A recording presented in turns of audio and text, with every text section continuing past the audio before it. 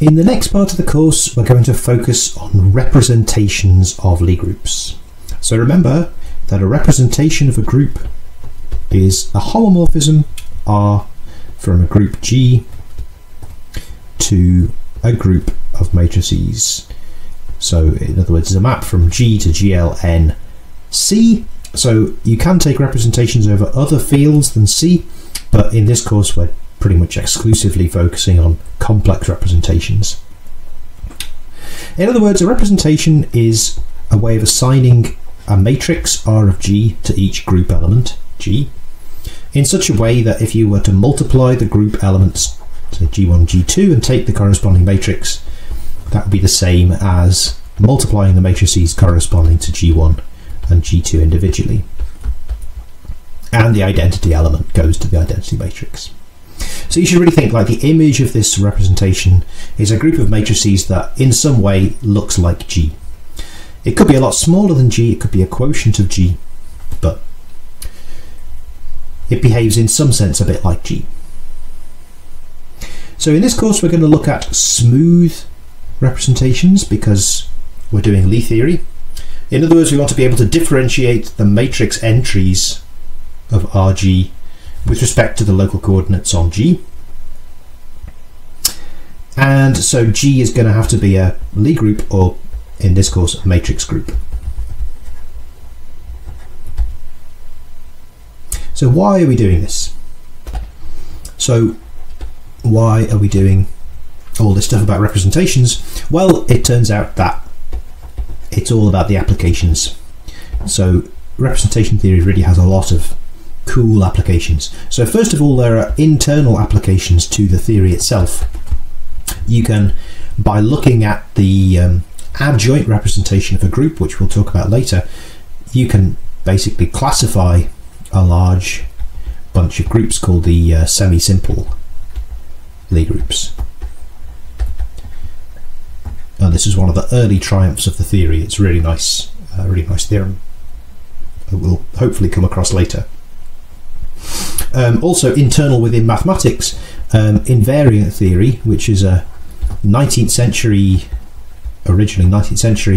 idea for basically generalizing determinants. There are lots of applications to this representation theory, to invariant theory. Again, we'll come across some of these later.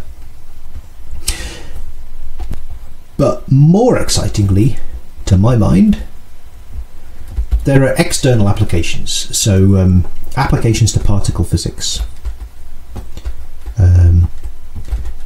So my favourite of these comes from the 1960s. So people were discovering new particles by the boatload, and they didn't know where they all came from.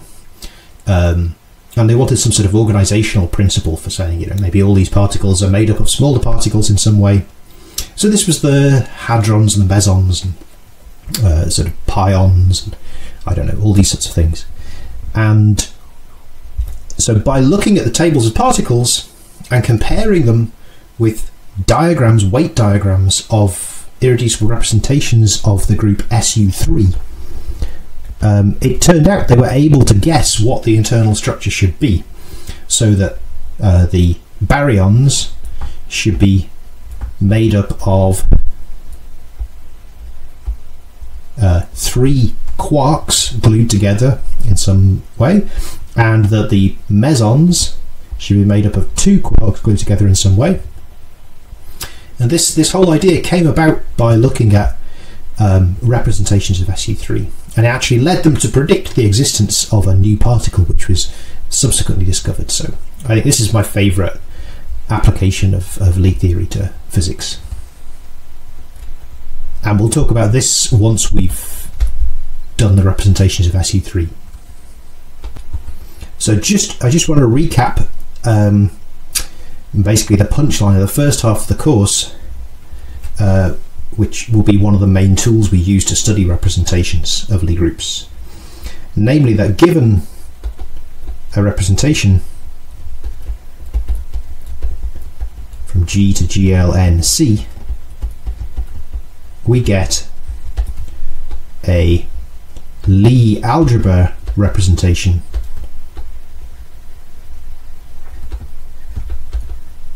r star from little g to little glnc. What do I mean by Lie algebra representation? I mean a linear map which preserves the Lie bracket. So r star of x bracket y equals r star of x bracket with r star of y. I have to be slightly careful what I mean about linear here, because GLNC is a vector space over the complex numbers. It's also a vector space over the real numbers, right? I can rescale a complex matrix by a real number too. And little g a priori is just a vector space over the real numbers, so I really have to be talking about real linear maps here. In other words, r star of lambda x equals lambda r star of x, where lambda is real. At some point we will complexify the Lie algebra and turn it into a complex vector space and then look at complex linear maps, but for now just real linear maps. So the key thing connecting these two things is this equation that r of exp x equals exp of r star x for all x in the Lie algebra. And this tells us that r determines r star basically by differentiation. If I stick a parameter t inside next to x and differentiate with respect to t, I'm going to bring down a factor of r star x. So that's basically how I figure out what the Lie algebra representation is. So this is by differentiation. We'll see lots of examples of this. We've already seen one example, but we'll see many more. And actually r star determines r under certain conditions. It kind of looks like it determines r, right? Because it's telling you r of x is determined by r star. So certainly r star determines r for all g in the image of the exponential map, so in exp of little g. I should say r star determines r of g for all g in the image of the exponential map, just by this formula. So then the question is, well, does that determine r of g for all g in g?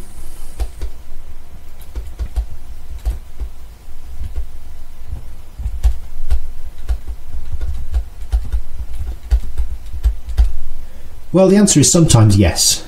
So if G is a path-connected group, in other words, any two group elements are connected by a smooth path of matrices in the group, then yes, R is determined by R star. Basically because in this case, G is generated as a group by the image of the exponential map. In other words, maybe it's not true that every element of the group is exp of something, but if you want to get to some group element, you can take exp of a bunch of things and multiply them together, and then you can get your element. So this is an exercise. It's not a quick exercise. It's an exercise on one of the problem sheets. So at least for connected groups, knowing the Lie algebra homomorphism is enough to determine the group homomorphism. So we'll mostly focus on path connected groups. Then there's the question of, given R star, Lie algebra homomorphism, if we just try and use this formula,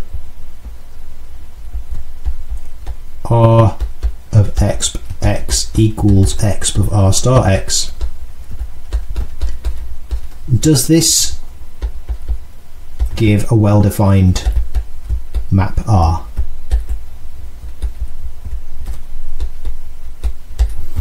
Because basically it could be that two different x's give you the same exp x but give you different exp of R star x's.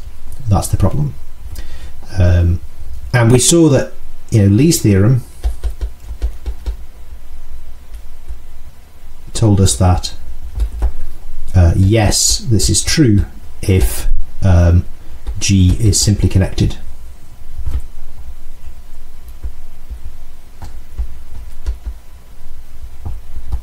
So again, topological assumption on the group tells us that this formula always works and defines as a homomorphism. And if it's not simply connected, then we have to think a bit.